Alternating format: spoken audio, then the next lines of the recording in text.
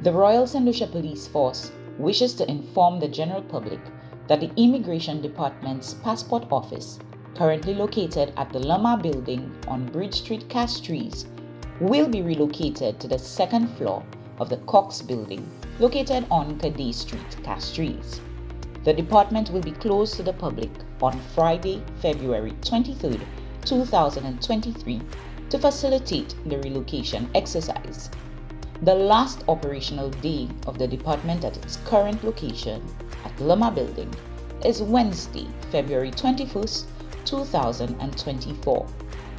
The Immigration Department's passport office will officially commence operations at the Cox Building on Monday, February 26, 2024. The Immigration Department apologizes for any inconveniences this relocation exercise may cause. We look forward to continuing to serve you.